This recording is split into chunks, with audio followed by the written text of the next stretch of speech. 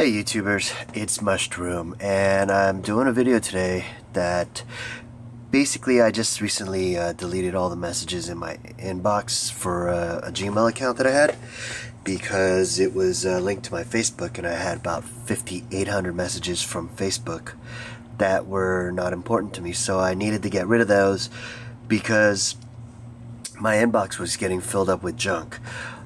So I wanted to do a quick little video that shows how to remove all messages or specific messages from your inbox, and it's really quite easy. So let's get to that. First off, let's say you wanted to delete every single Bed Bath & Beyond message in your inbox. You would obviously type Bed Bath in there and it would pull up all the messages. However, if you've got, like, say, several thousands of these messages, you have to keep clicking this arrow here and then manually deleting them, which takes forever. So the easiest way to do this is you just go to click the box up here, click select all, and then right here it'll say select all conversations that match this search.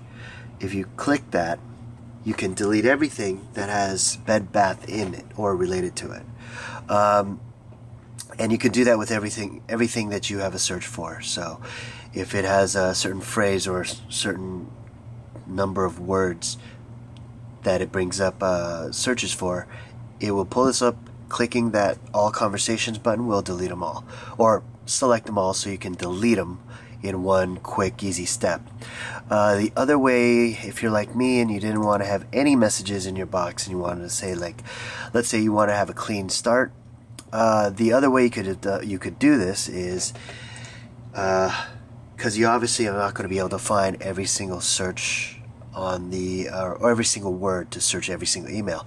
So I found a way where all you got to do is just type in .com, and that will pull up every single message that you have in your inbox, because every single message has a .com related to it. And then you do the same thing again. Select all conversations in the search. And then let me go ahead and do this right now. If you can see, it's 84 messages right here. There's only 20 showing on the screen. I did the .com plus the select all conversations, including this search. Sorry, I've got a little bit of a cold. And then I'm going to delete. And if you can tell, I have 0 messages now. And now my inbox is free. So hope this helps you guys out. Remember, be careful when you do this because it's not reversible.